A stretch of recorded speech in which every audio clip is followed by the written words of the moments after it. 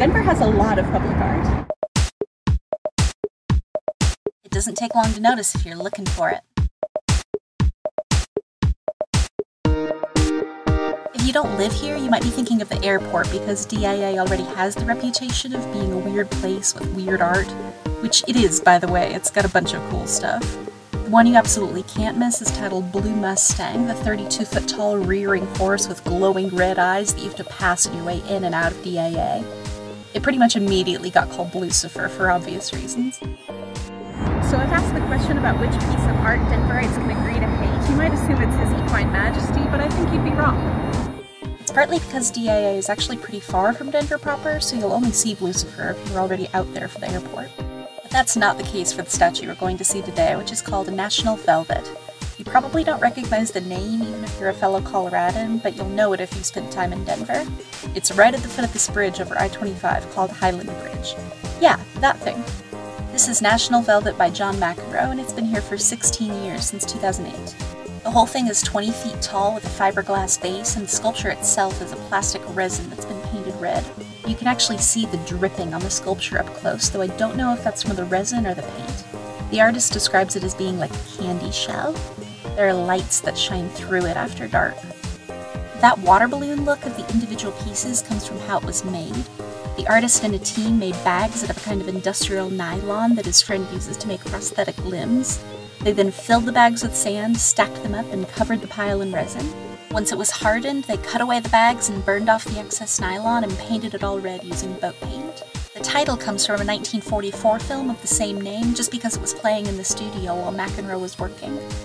National Velvet, about a race called the Grand National, and a girl named Velvet.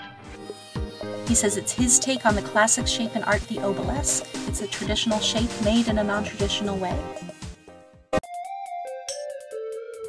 you can probably see why this thing would be unpopular. It looks like a pile of beans to me, but the red color and the saggy shape of the individual beans, it definitely makes it look more like human kidneys than kidney beans. The way it glows at night makes it look creepy and otherworldly, something else it has in common with Blucifer. It kind of resembles a Christmas tree when it's lit up, or at least it did when it was first installed. It's much dimmer after 16 years, and I assume no light bulb changes. But still, the contrast is pretty stark. The bridge makes clean white lines against the sky and cityscapes. This sculpture is a messy stack of sacks painted visceral red. It looks like a radioactive pile of intestines next to one of our nicest pedestrian bridges. So what does John McEnroe have to say for himself? He says it's just his take on the obelisk, it's just his art, and the name is just an evocative pair of words from an 80-year-old movie.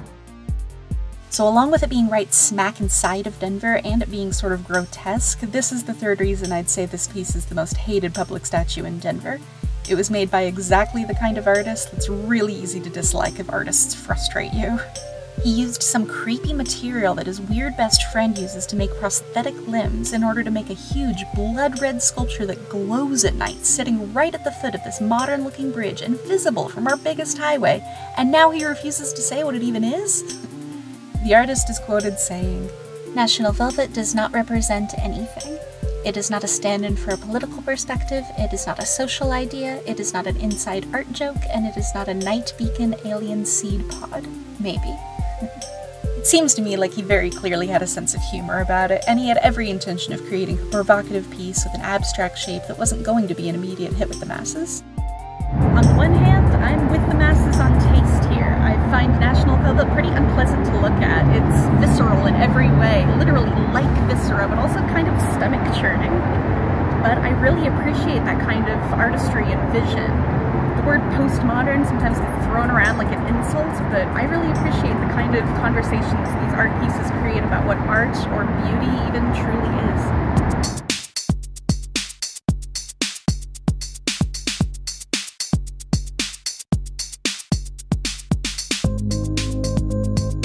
So another thing about public art is that a lot of times it's paid for with public funds, or in other words, your taxes. So if you don't like a piece of publicly funded art, it can feel like you paid for something you didn't want. There was a radio host that criticized National Velvet back when it was unveiled, supposedly for being inappropriate, but I listened to him and it sounded to me like that's what happened. He doesn't like the art was funded by taxpayer money, He's a taxpayer, so he feels ripped off. I disagree with this kind of viewpoint. I think the only time censoring an art piece would make sense is if it was making somebody feel unsafe, and something being a little phallic just doesn't make that argument. I can understand being upset that your taxes were spent on something you don't like, but I'm pretty sure I don't agree with what most of my taxes are spent on.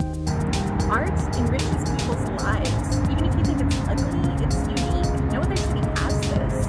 I'm happy to have my taxes spent on ugly art. The guy yelling about it on the radio is being pretty close-minded and a little childish. The person who uploaded the clips of his show sure thinks so, and it sounds like Hickenlooper called in to tell the guy the same thing. Your face just turned as red as the penis. The artist McEnroe didn't get involved in any of that nonsense, and honestly, good for him.